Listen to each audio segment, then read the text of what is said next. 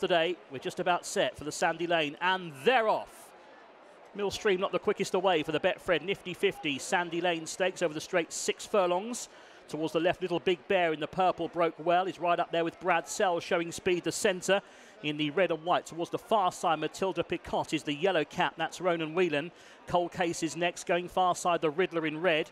More towards the near side, Should Have Been a Ring, the grey. And then Millstream with the white cap. They head then past the 4. Brad Sell narrowly. Far side, though, Matilda Picotte is right up there. Stand side, that's Little Big Bear, the hot favourite. Alongside that runner is Cold Case as they head down then past halfway.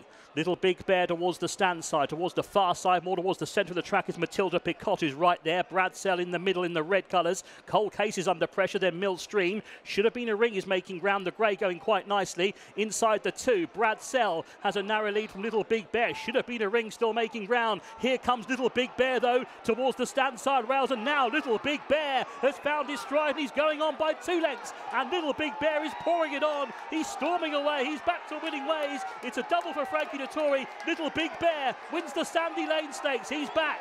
He beat Should Have Been a Ring, who did close the gap to about a length and a half late on. They were clear of Brad Sell in 3rd and 4th. Won by Little Big Bear and Frankie Dettori. That was a nice ride to have. Yes, in fairness, they booked me about 10 days ago, but I said to him, hold on, because I could be in Ireland for the Guineas, but things didn't materialise, so I was straight on the phone. I said, yes, I'm going to Haydock. And look, champion 2-year-old, too long in the Guineas, and he won in good style today. Always had the race covered, quickened out well, hands and nails, good confidence booster before the Commonwealth. I love it the way when you gear down in the winning line, ears prick, he looks real professional over that trip. Yeah, I'll be honest with you, the last 20 yards I eased up and he got the job done, and you know, you got to put him in good stead for the Commonwealth. Yeah, you might struggle to find something to beat him, won't you? I don't know, I was in the line-up, but look, he was champion 2-year-old, he's got big figures, he's come back to his best today, and yeah, he'll be a favourite. And he just looked real relaxed and everything before it. Yeah, good. He looked magnificent, and you know, I guess they're there to try the Guineas, but it didn't work out, and back to sprinting. Well done. Thank you.